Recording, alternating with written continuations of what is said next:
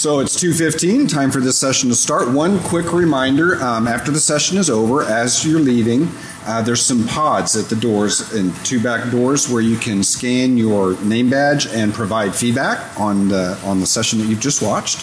So this afternoon, Jason Healey is going to give us a talk about above my pay grade. Jason? Hey, great, thank you. Good afternoon, everyone. Hope you're having a good conference. I want to start with 3 warnings. Warning number 1 is they gave me not 1 but 2 different laser pointers, because I still think that's cool. Like, these are freaking lasers, and I have 2 of them, and as far as I know, you guys have none. So I have laser pointer dominance. Second warning, so we've got an hour for this. And usually I'll drink water when I do these, but today I've got coffee and Diet Mountain Dew, so it might be a little bit buzzy. Now the upside for you guys is that means it's going to be full of energy and interesting. It also means we might finish earlier, because I am really excited right now. But that's just going to leave more time for questions at the end. Third warning is this is total East Coast DC talk.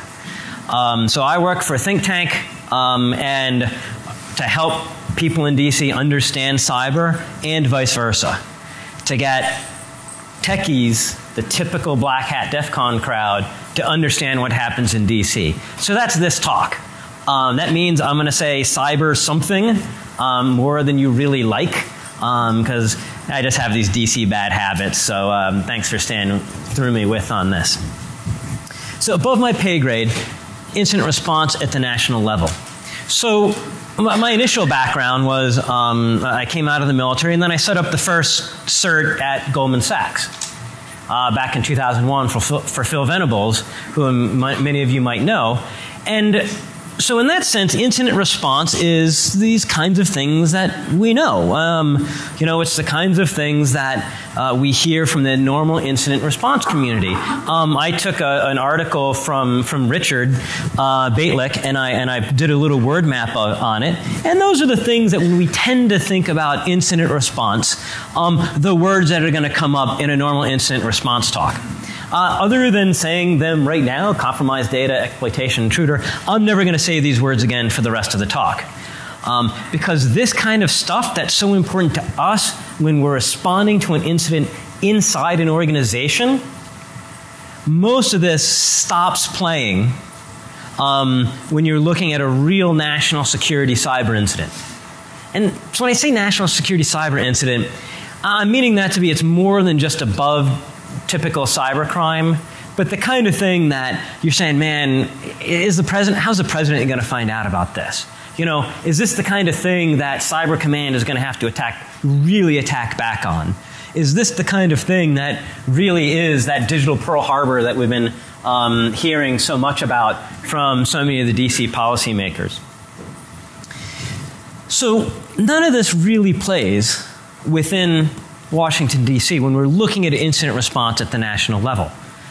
And this difference between incident response as we know it, as we've been reading about it, as we practice it in our day-to-day, and what we mean by incident response at the national level has really important differences that lead to a lot of misunderstandings, and we'll finish up the talk with these misunderstandings, particularly when we're talking about attribution. I'm going to laze that. It made me feel, when I really started to realize this,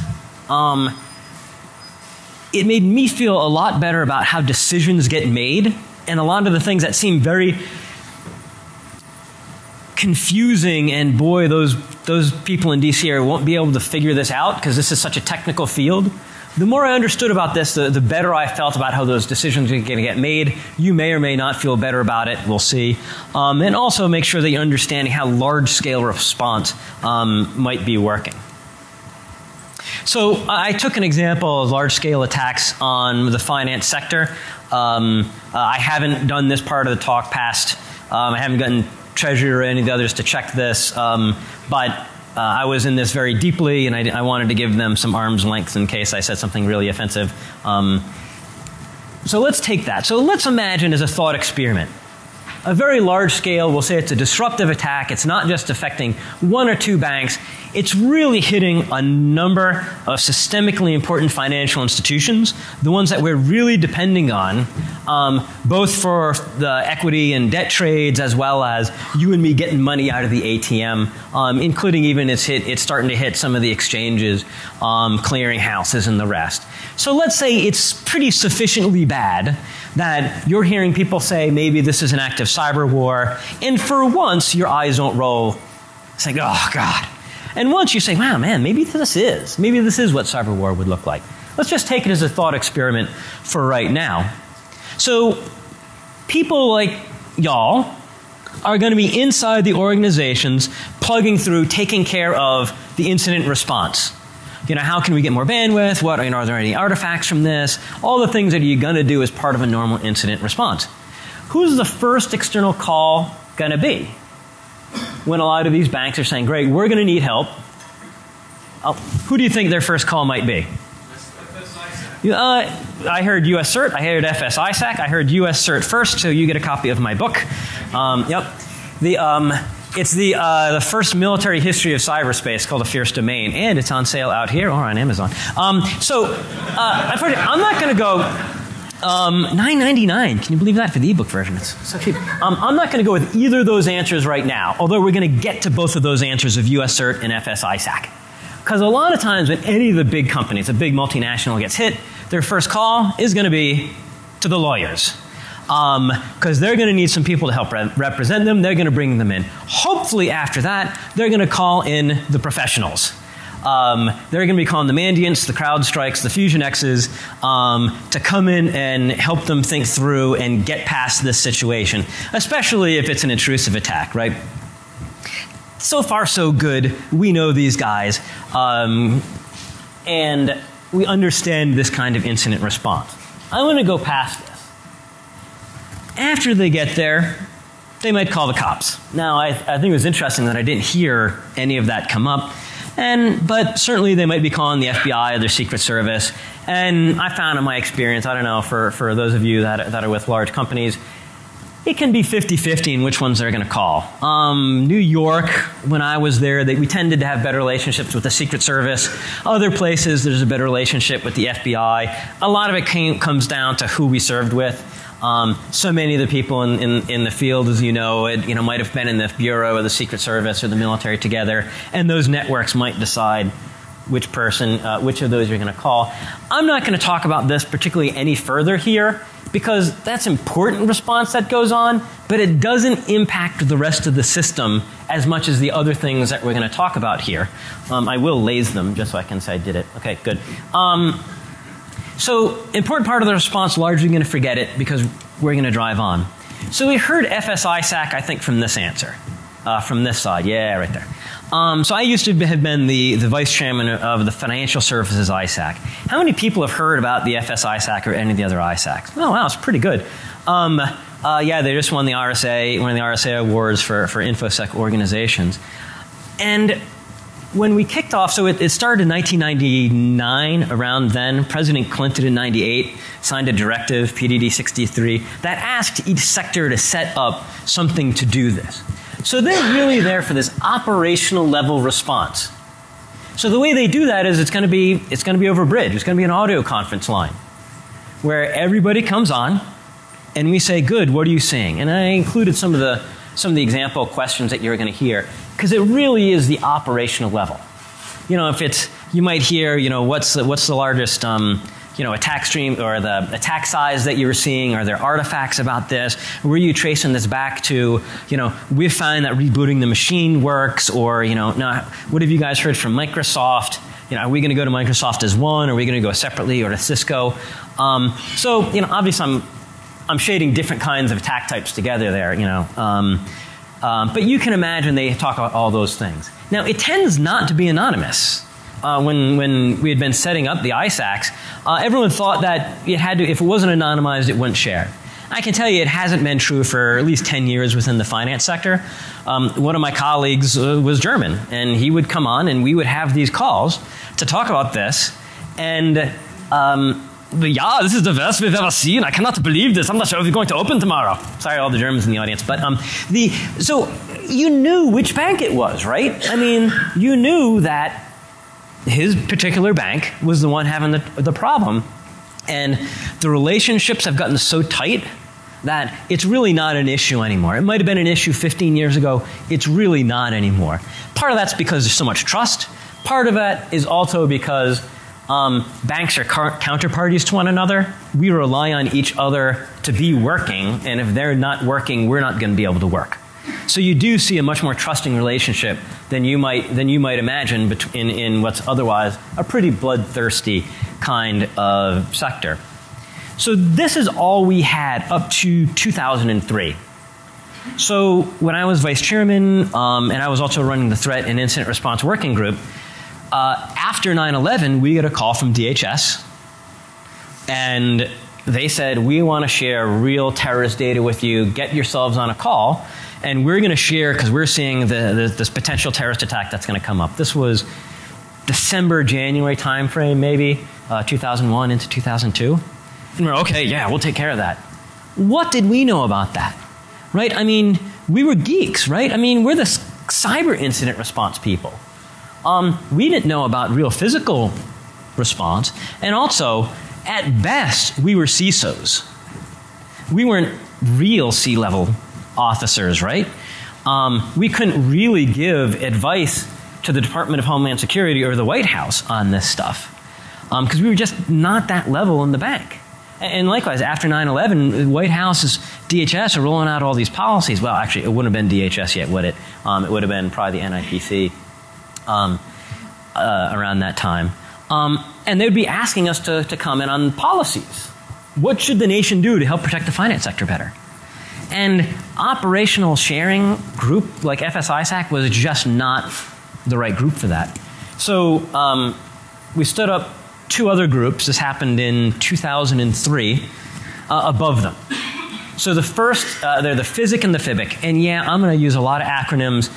I'm not going to explain them all. Take a picture and you can look them up, because it'll take me half an hour of the talk just to talk through all the damn acronyms in DC.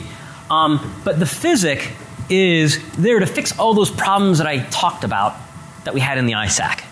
So this was real executives within the banks, people that speak to the board on a very regular basis, that really do understand what's happening in the bank at a very deep level, and led by a sector coordinator that is chosen from within the sector itself. So when we started, it was Bank of America. It's switched over the years. I think it's Citi now. That's one very senior person that's going to represent the sector back to the federal government. And they also, FISIC is Financial Services Sector Coordinating Council for Critical Infrastructure Protection and Homeland Security. So it's not just cyber, it does the whole shebang.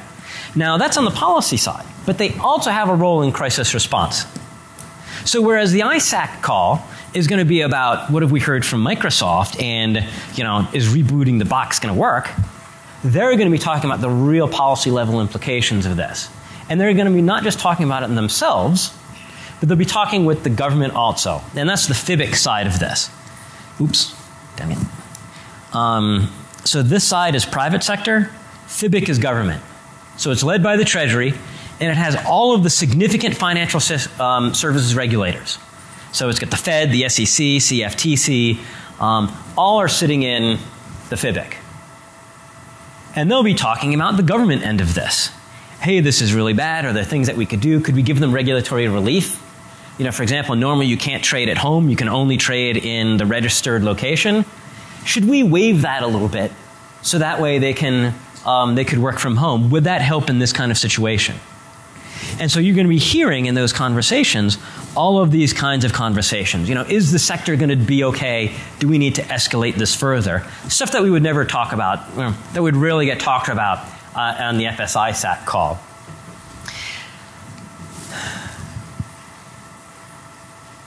So let's imagine that this is significantly bad. Oh, the one thing I didn't want to say about that, it's not the government that decides if the markets are going to be open. The markets decide that ourselves. So if the New York Stock Exchange isn't sure if they're going to be able to open, they'll take themselves out. It's not the SEC doesn't come down and give that guidance. It's the markets that do that themselves. So let's say this is a really bad incident, and this isn't a significantly high enough level. They will escalate further within the Treasury, because at this level, there's no political appointees involved. That has good and bad, right? Good means it's only the career civil servants, the folks that have more of a clue, right? But it's also bad because career civil servants tend not to have that much power. Political appointees were appointed by the freaking President of the United States to be his eyes, ears, and to make sure things happen. So without having any political appointees, you've got to get it out of that level if it's really significant. So you now start escalating it up within Treasury. If it really needs to continue to go farther, it goes up to the President's Working Group. Now, the President's Working Group, you can see, I mean, that is the Secretary of the Treasury, the chairs of the Federal Reserve Board, the SEC, the CFTC. So if you notice, at some point, right around in here, and certainly by here, it stopped becoming a cyber incident. And it became a financial crisis. It became a financial incident. And this is really important. When you have this, and it may or may not be that black and white, but it certainly does happen. And it's an incredibly important switch that I don't think it's fully realized. So after I left being FSI SAC vice chairman, I was going to the White House. But I was waiting for my clearance to come through. You guys, some of you know how that process goes. And I was involved in an exercise where we had finance sector involved. It was called Livewire. It was the first national level cyber exercise. And was going to be throwing attacks at the finance sector. And I said, this is perfect, because I understand the finance sector really well, now, decently well, as we'll find out. And I had been an Air Force signals intelligence guy. I'd done mostly defense, but a little bit of offense. I'm the right person. I can design this great attack. So we did this awesome attack against the finance sector. False confirmations. We're going after trading. We're messing with ATMs. And we got in what now would be the FIBIC and level groups involved. And we went, aha! Here's our attack. And it was met by complete insouciance. Because one of the people in the room was the chief of staff to Alan Greenspan, the chief of staff of the Federal Reserve Board. And we said, we are going to mess up trading, so you've got a whole week of lost trades. I mean, imagine the value of those trades, of disrupted equity trades. I mean, it's got to be in the trillions, right? And he said, well, do we have you out of the system yet? Okay, assume you have. He was like, we just roll back to last Friday's numbers. We're done. Wait, it's not that easy. We just did this awesome freaking cyber attack against you, and the whole week is bad. So we go back to last Friday. There'll be winners, there'll be losers. They cancel each other out. And it was a shock, because I thought I knew the finance sector, but I knew it as a cert guy. Because the stuff that happened at this level is different. I mean, these are the people that got together to decide, are we going to let Bear Stearns fail? Are we going to let Lehman fail? They're used to having to make really gutsy decisions with not a lot of time. And the decisions that they might make aren't the ones that are going to seem obvious to you and I. They might seem, in fact, impossible to you or I. But to them, it's going to seem easy, like it was to this guy. And he got cyber. He spent a lot of time on this. Also, this can happen pretty quickly, right? I mean, remember the flash crash a couple years ago, 20 minutes? If that had really gotten bad, this would have been the same group that would have gotten involved to figure out if they need to keep the financial sector from melting. So it's not like 20 minutes is, a fast-moving cyber attack is necessarily going to scare them, because they're used to having to making tough decisions in only maybe a half hour, a couple hours. So you can see what I mean, that different logic starts to apply, certainly around here, once it stops becoming a cool cyber thing, a cool information security thing, a cool technical incident, and starts escalating up to now it's just like any other financial crisis. I don't want to say just like any financial crisis, but it becomes more like a financial crisis that they can approach to look at as a financial sector issue. So I'm going to stop talking about, so this is the finance side, right? I haven't talked much about the cyber bits of this, and let's get into that next, because that's where we talked about here. We also know, you mentioned US CERT, it's a cyber incident. Well, we know DHS is responsible for that. But also find we don't know, what does that actually mean that DHS is going to be in charge of it? How does that work? What if it's out of their hands? So that's going to be what we'll cover in the next part of the talk. So first, it's going to go into the NCIC. I'm curious, how many folks have heard of NCIC? No, not as many. NCIC is responsible for US CERT, and I'm sure most of you, if not all of us, have heard about that. So the NCIC is a 24/7 operations floor for DHS to handle not just cyber incidents, call them computer security incidents, information security incidents, but also telco as well. So the predecessors of this group were doing, for example, Y2K, and could the US major providers survive through Y2K. That was all done through the predecessor of this group. So it's not just a computer thing, it's also a telco thing. And it's good that DHS has brought those together within the last couple of years. And just about any agency, department that's involved with cyber in any way is going to have a seat on the NCIC floor. Maybe not on a day-to-day basis, but certainly as things start getting interesting, they'll start assembling in the team. They even have a seat there for the FS-ISAC. ISAC has someone cleared that can go to the floor to help on the coordination to make sure that DHS knows what's happening within the finance sector and vice versa. So really important, it's the center part of how the government wants to respond to these cyber incidents. And I included some of the other details of NCIC in on this. Now, if you're interested in how they expect to operate, they came out with the National Cyber Incident Response Plan. They call it the NCHIRP, which I believe is still in draft. They haven't finalized it yet. And that says how the NCIC wants to work, how they're going to try and handle these incidents that are going to come in. What if it's really fast moving? What if you have to involve state and local governments? What if, God forbid, it even includes the private sector? And they try and cover all of those things in it. So let's say, all right, it comes into the NCIC floor. They've got US CERT off doing their things. They're doing all these other things. They're assisting, they're assessing. All of these bits are going on. They're looking at any malware involved. They're doing the kinds of things that you would do if you were a DHS person doing incident response. It really is the obvious things, more or less. Let's say it's still really bad, and they need to escalate for even higher. Well, for them, here's where it gets really acronymy and DC-ish, and there's nothing I can do about that. They go to what they call the Cyber UCG, Unified Coordination Group, because they have UCGs and incident management teams for other kinds of incidents as well. You know, if it's a big hurricane, if it's anything like that, you're going to have some kind of structure like this within DHS to handle it. And this is to get increasingly senior levels of officials, more and more involved, up to the political level, including up to the secretary if needed.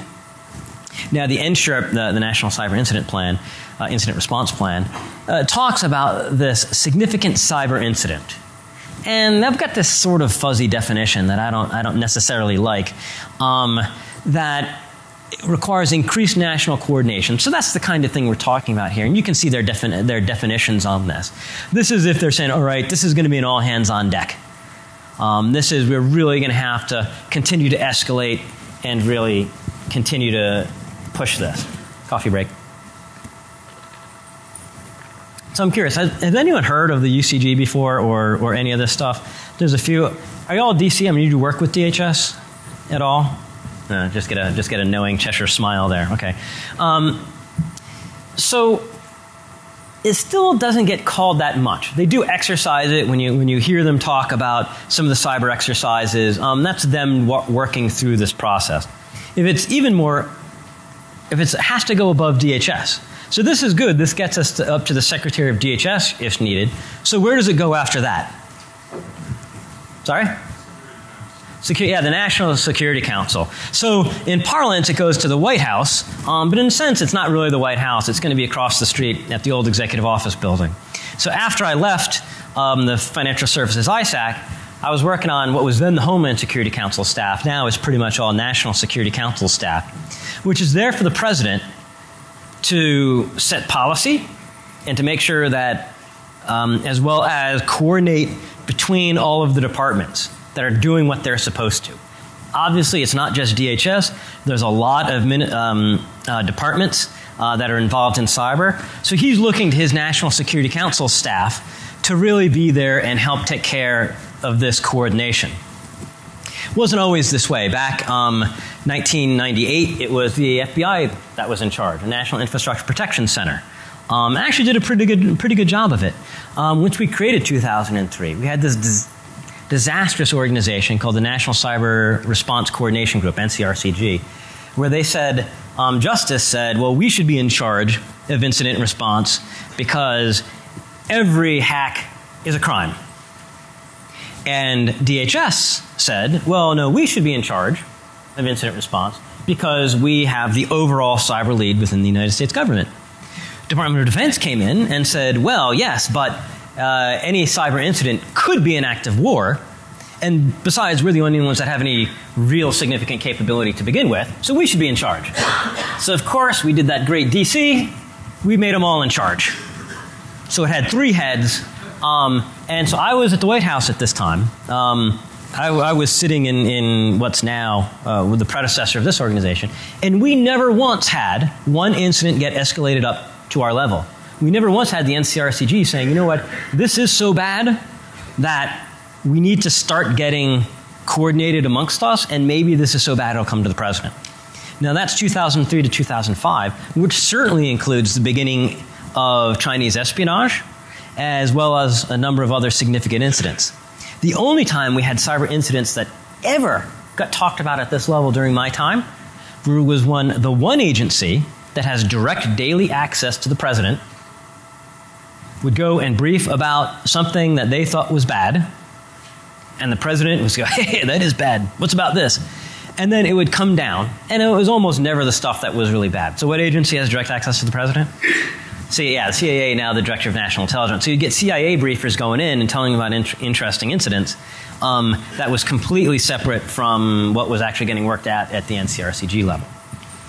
So the Cyber Directorate, that's Michael Daniel, so the Cyber Czar. He's not really a very czarish position, but he is the President's Cyber Coordinator. He holds the ranks of SAP, Special Assistant to the President, which is a good title in the White House. If you're a Special Assistant to the President, you start to really matter within the White House structure. And his shop is, I believe it's still 10 people. So when you hear about the White House and the Cyber Czar, under his direct control, he's got no budget authority, and he has 10 people. 2 senior directors, 8 directors, 7 directors. So that was my level. I was a director. And so, but what he does have is convening authority. And he's got the ear of the president. So if something like this comes up, it had been done in this group called the IPC. It's an Interagency Policy Committee. But now they've stood up a separate cyber response group, which is led by the White House. It might be a director at my level, if we're not sure how bad it is, if it's just kind of bad.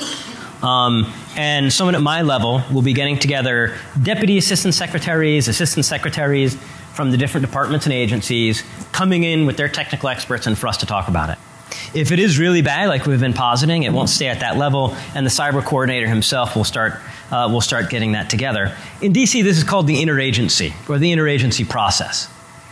And it's starting to regularize, just like we did within the finance sector, to take this stuff and it starts becoming no longer a cyber incident. It's starting to become a national security cyber incident. And soon it will just even lose that and it will just become a national security incident.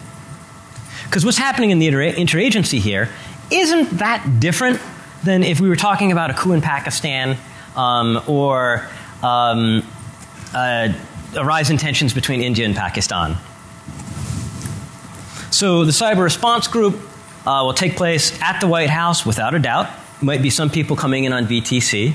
To start talking through the incident, figure out what happens, figure out responsibility, figure out what the United States government should do about it. And it will take place at the White House, either in the Situation Room or next door at the old Executive Office building. And I was told why. For some meetings, I thought this would be fun. Let's go out to Treasury and talk about this. And I was told, no, we're the White House. They come to us because we have the power of convening, and we never want people to forget that we're a White House.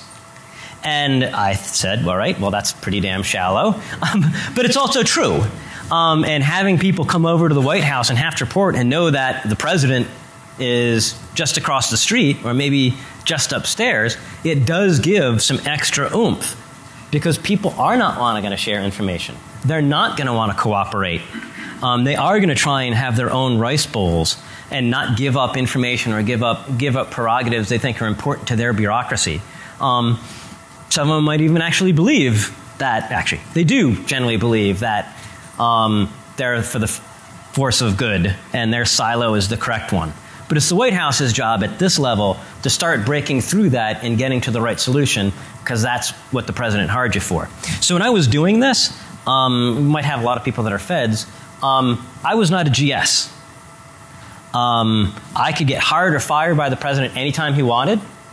I had the exact salary that they would give me. Which means, you fill out your form, you're a GS. We weren't. At least I wasn't, because I was a political appointee. If you wanted to pay me $35,000, he could do that. If you wanted to pay me $150,000, he could do that. And that puts you in a very interesting position when you're at that level. So if we're saying it's going to get higher up, it goes to a deputies committee. So this is the deputies of the National Security Council. So when we say National Security Council, I was NSS staff at this level. So we were the people that, the 10 people that were there to look at cyber. And by the way, 10 is actually pretty good size for White House. The president probably only has about 15 people to oversee all of defense. He has another 10, maybe 15 to oversee all of the intelligence community. So even though 10 sounds pretty small, it's actually a decent sized bureaucracy within the White House. So the Deputies Committee is the first level that really matters. If you don't have a Deputies Committee, you don't have a national security, a DC that meets on your topic, you actually don't have a national security issue. So you might remember 10 years ago, Dick Clark, who had been the cyber czar, he really was. He was also the terrorism coordinator. Remember, he came out with a book that said Against All Enemies, where he made the claim that I tried to get the Bush administration to take al-Qaeda terrorism seriously, and they would not take al-Qaeda terrorism seriously. If you read his actual claim, he was saying I could not get them to call a deputies committee.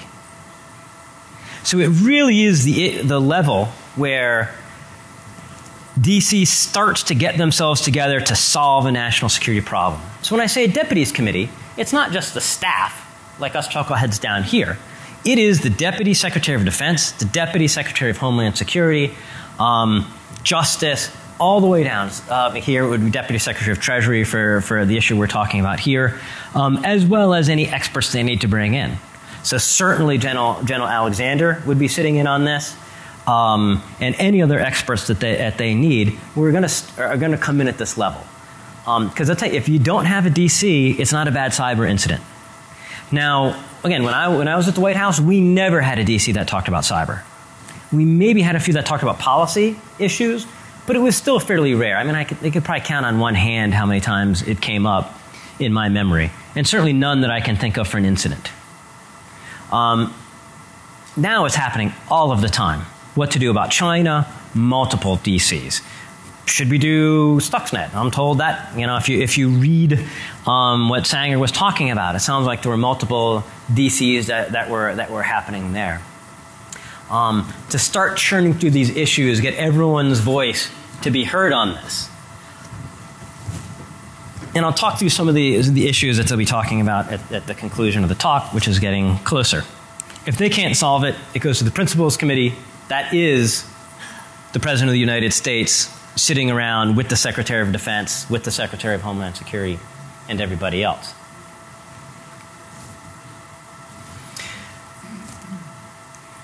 So, certainly at this level, it stopped becoming a cyber issue, right? I mean, we're going to have the smart cyber people in the room, but this process is exactly the same if there is a Pakistani coup. And I'm sorry to just throwing that out. Sorry for any Pakistanis here. But for any other fast-moving or a national security issue.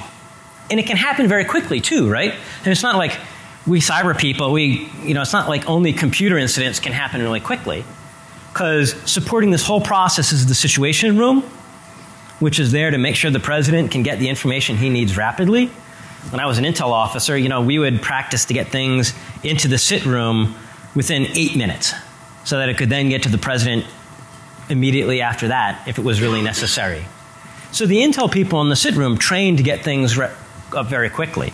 So what I talked about sounds like a very slow process. And it might be.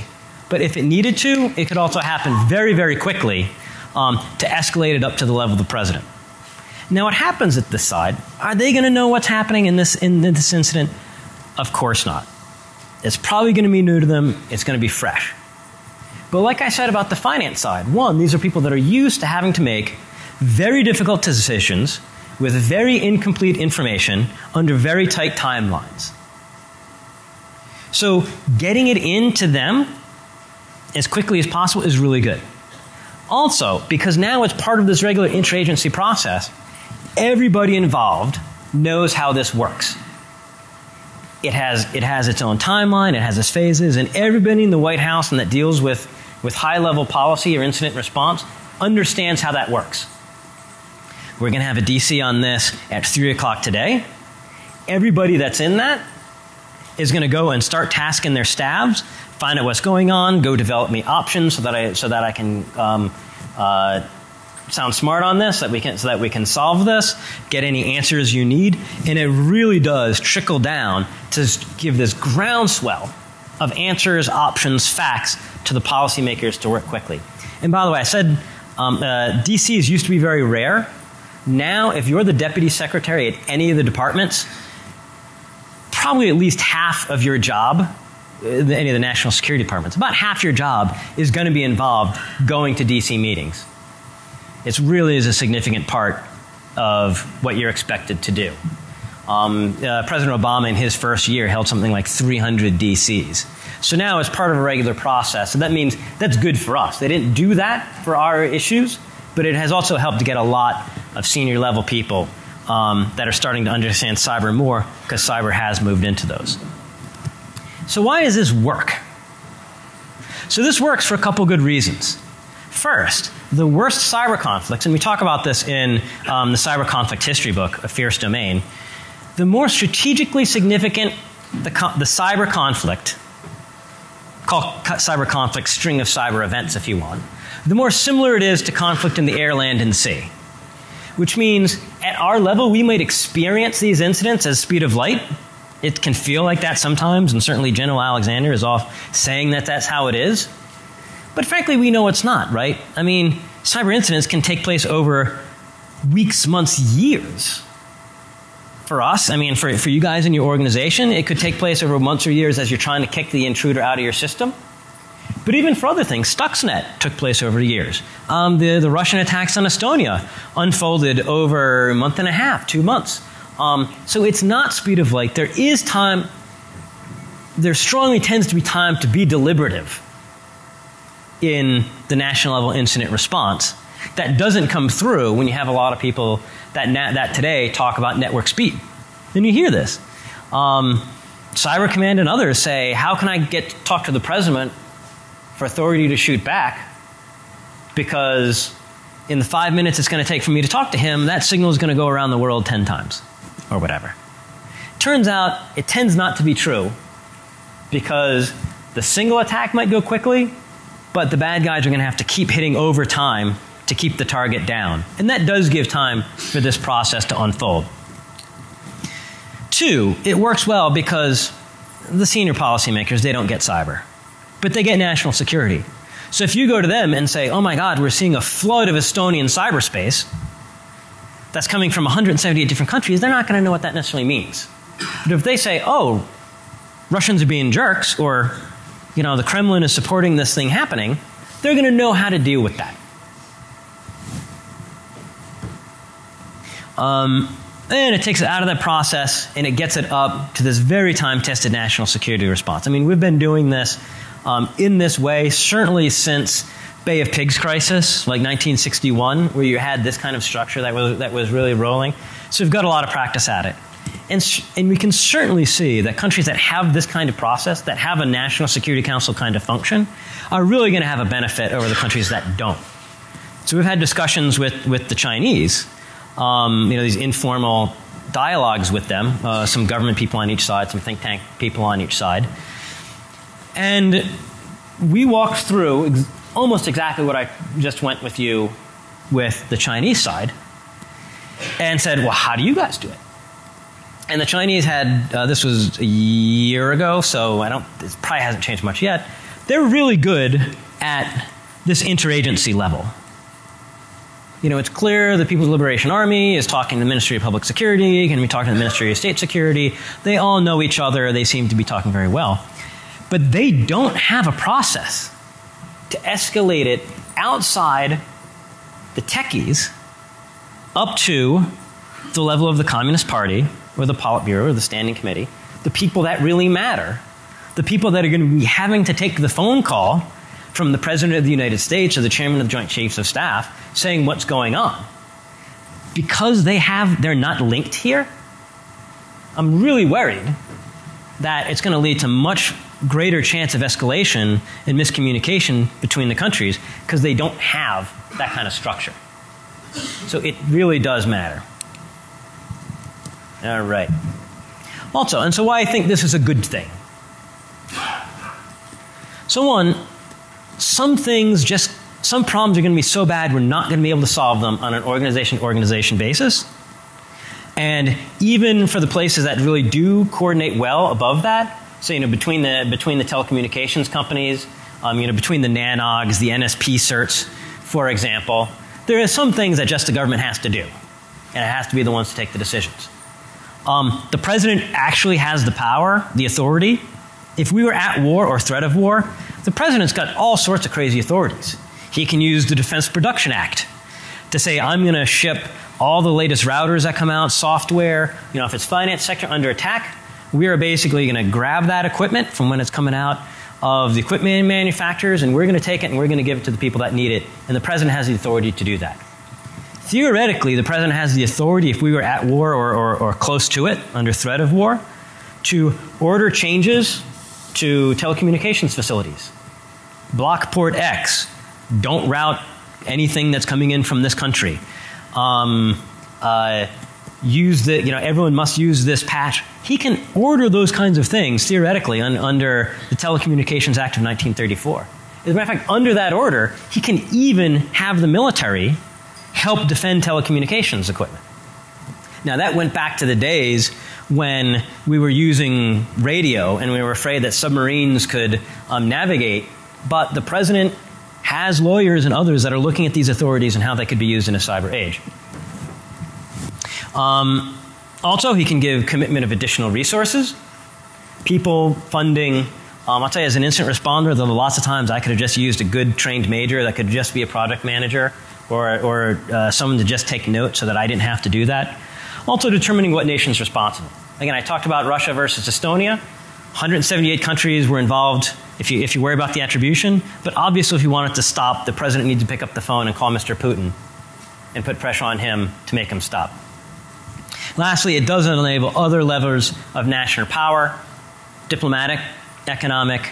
We could imply sanctions. We could revoke visas for the people in countries we think responsible, or even up to military. So why it might not work? So first, it doesn't always work even for real incidents. We get confused. Things don't go the way they're supposed to.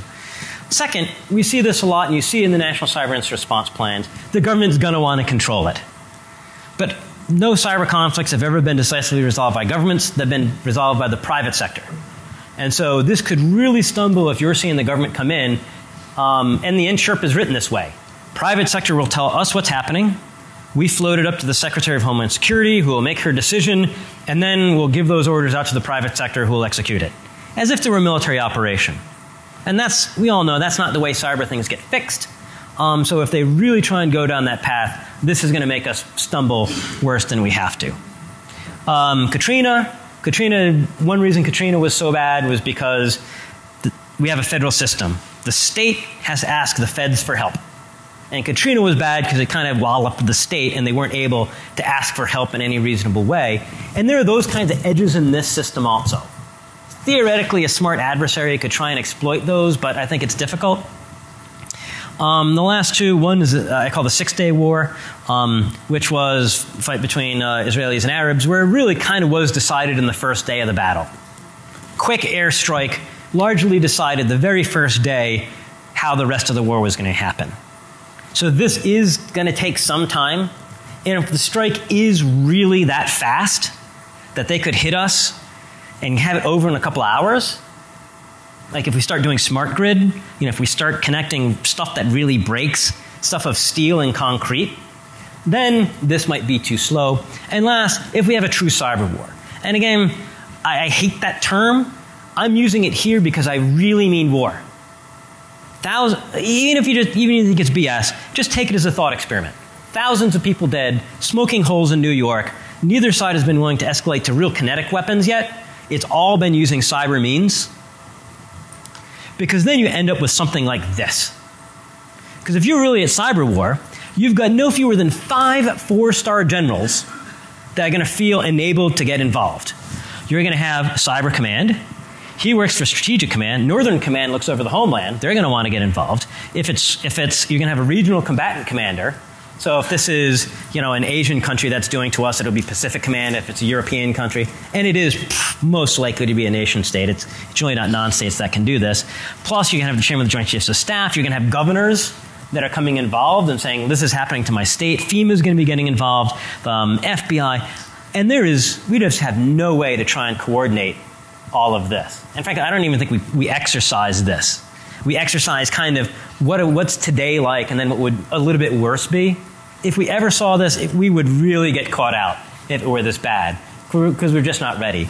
And by the way, DHS, that actually has learned some painful lessons about how to work with the private sector, are going to get pushed aside completely, because the U.S. people and the president are going to look to the Department of Defense to be our protectors.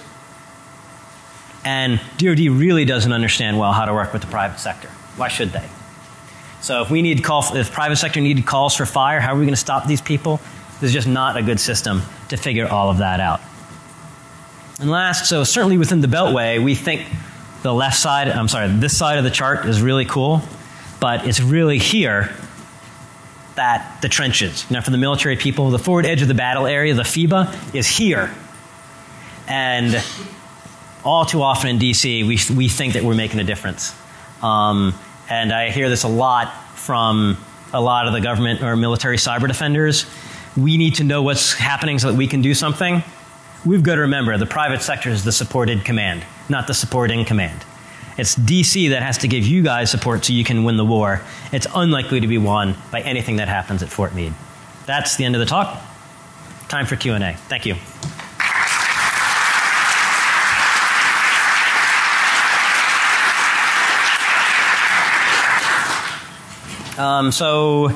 I think line up the mics is how you want it, Kevin, or?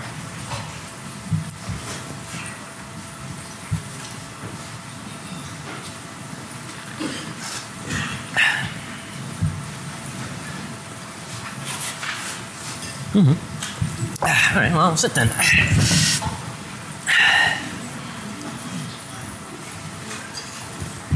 Thanks for the talk. Yeah, great, thanks a lot. Yeah, of course, no shit. Oh, that's awesome, fantastic. Questions and answers if you want, mic right there. Yeah. Oh, excellent. Fantastic. Thank you so much. Great. Thank you. Great, thank you very much. Oh, yeah, definitely.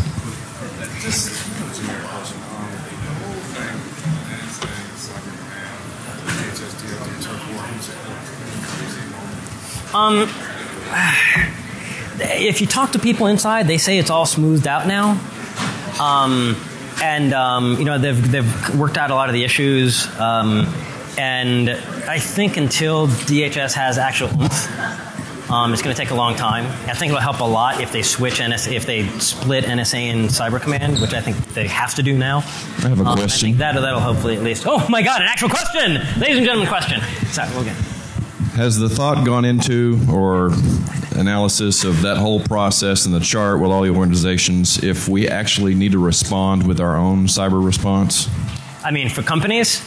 No, for the government sector. Because it's been bandied about in the press about we're authorizing offensive. Right. And so that does go through this sort of process. So this happened in stuff on the war of terrorism where, hey, we think we might not shoot back. That goes to a deputies committee. Is this the kind of right thing that we want to do? And so that's going to happen at the DC. If it gets really bad, and they have standing rules of engagement that says, all right, General Alexander, you can shoot back if it's this bad, but if you want to do anything worse, you got to go to the president. Once we start getting past a certain point, it's going to get more regularized, and he's going to know what shots that he's pre-authorized to take. All right, second question. Could you comment on the level of participation in the different kind of organizations between different sector ISACs? Do we have what on? Do you think between different sectors? Do you think they're organized in different ways? Yeah, no, so the question is, there are some more successful models, and can you comment on the level of participation within the industry in the ISACs? ISACs are generally considered, I think, a not successful model. FS is certainly considered the exception and the strongest because you've got this trust. It's generally worked. Everybody's pretty well funded. A few of the others also work pretty good. The IT, some of the others, especially where they built on existing organizations. Like the Telco ISAC built on this existing structure of the National Coordinating Center, so they had something in place. Energy had structures in place. But I think nobody is fully happy with the system. Good question. I think more government support to help make it happen. FS, ISAC in 2003, we weren't necessarily going to make it. Treasury gave us a $2 million grant so that we could recapitalize ourselves, that we could bring in all sector members rather than just those that paid us. And I think that was the best $2 million the government ever spent on cyber. Certainly a lot better than, just giving it to Cyber Command to give to Booz Allen. Sorry, Booz people.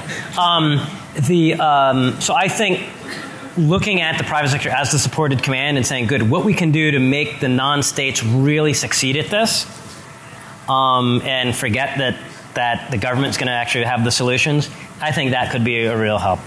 Because it's got to look something like ISACs. Sorry, give me a second. Yeah.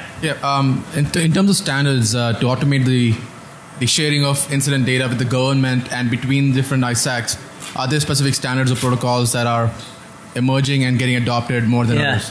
I'm not sure I like this because you have a beer and I don't.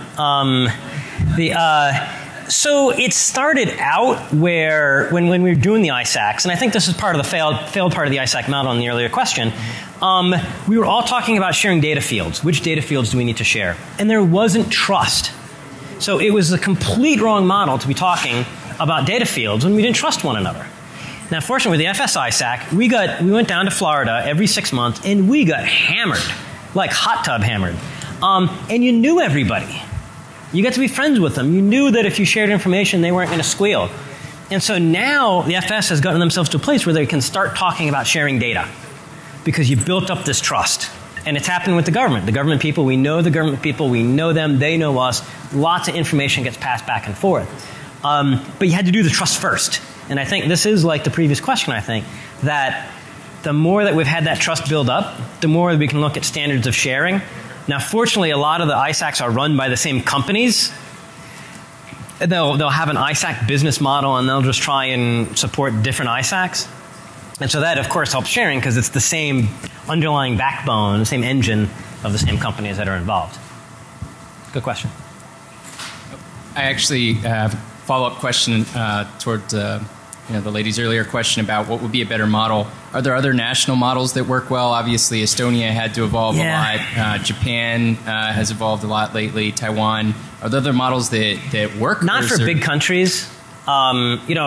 the Singapores, the Estonias, the Taiwan, they have the advantage of being smaller, medium-sized country that has, a large country next door, a large neighbor. They might have national service, the draft. I mean, it really does put in a very difficult way that I don't think works very well for the U.S. The UK model is much more based on, hey, I know a bloke. In the U.S., if you're going to get people together, it's difficult to exclude any company. And in the UK, it's okay, right? Because, you went to Oxford together, right? And they still have that informal that has some advantages and some disadvantages. So I think it's got to be, for the US, it's got to be something like this, but that we might just have to build more trust and build more in. The Dutch, great system, because they have the companies at the top level of governance. Like at that level of National Security Council, they have companies that are sitting in, like their top telcos, for example, that are there to help steer the whole system. So I want to push the U.S. to have a non-state-centric cyber strategy that says, because right now we don't have a cyber strategy. We've got a collection of words that we say assembled together. Petraeus had a counterinsurgency strategy, population-centric, win the hearts and minds. You could negate that. You could say, don't win the hearts and minds, kill the bastards. We don't have a strategy like that. Our strategy can't be summed up in any fewer words in every goal that's listed. I want to push non-state-centric. That said, let's put the non-states, they need the help. They're the ones that are going to win this fight. So what do we have to do to support them? So